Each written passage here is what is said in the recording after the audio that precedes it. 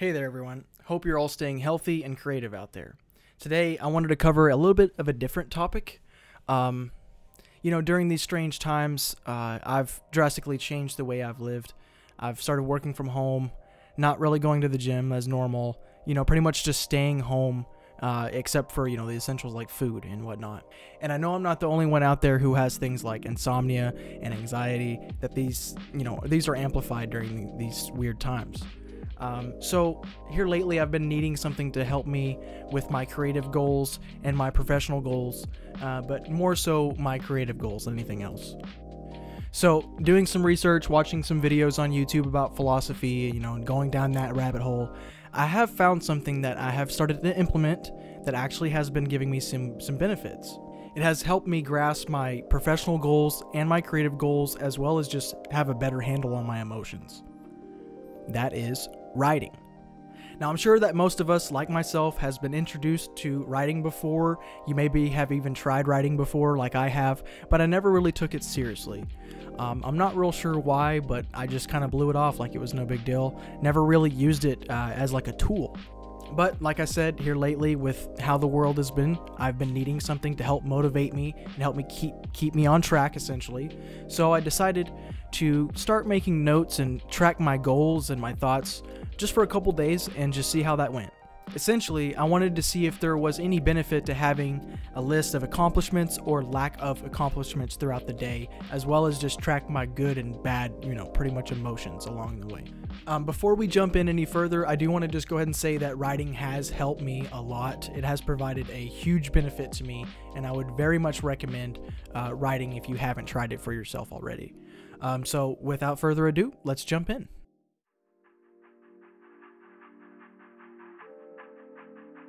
Now, obviously, my goals are my own, and your goals should be your own, and I'll just have some basic dummy goals, if you will, just for this video. But it's really the structure that I have found here that is really most beneficial, or at least that has benefited me the most. So just sort of follow the structure. So first, what you want to do is you want to make a to-do list. Now, this to-do list is stuff that you need to get done for the day, stuff that is non-negotiable. This could be like complete your work shift, work out, stretch in the morning, drink water, things like this. So we'll start with that, a to-do list.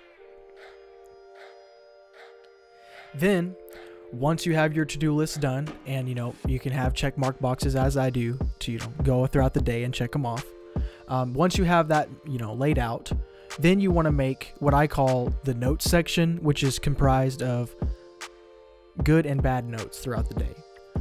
So for example, everything that happens during the day that you would consider positive or good, you would write that down. For example, I slept well, or I'm healthy, or I found a $5 bill, something along those lines. It could be something super simple, it could be something, very specific, whatever, just anything that you would consider positive. And then likewise, you would do the same thing with everything bad that happens during the day. So anything that makes you upset or angry, anything that has any sort of negative association with it, write that down as well.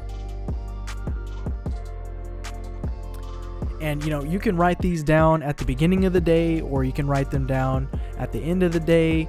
You can write them. I like to write them down throughout the day. So I'll take a few minutes here and there and write down, updates pretty much. Then at the end of the day, you want to review it. You want to review what you got done on your to-dos, what you didn't get done on your to-dos. That will be a motivational thing for you right there. And then you want to review your good and bad notes. Then, after reviewing, that's pretty much it. So you write everything down and you review it at the end of the day. And that's how I've been using writing to benefit me.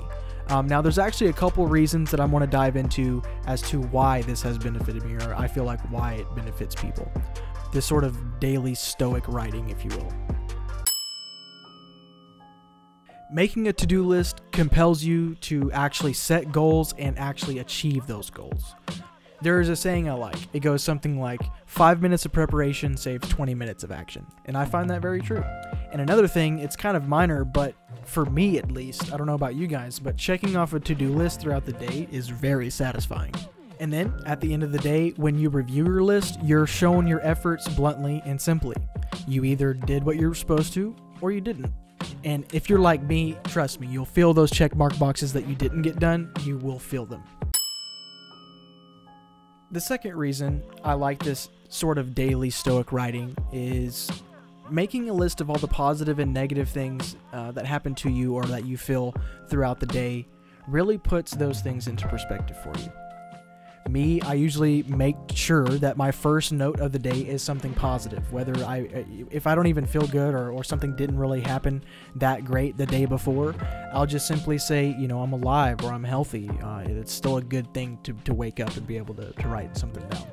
And especially the negative things. Writing the negative things and the negative feelings that you have down really puts those things into perspective, and it really, you know, frees your mind of that space.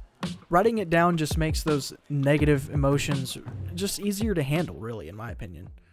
And yeah, that's pretty much it. We covered how I use writing, like my structure of writing that I find most useful, and, you know, the reasons why I feel like it helps me.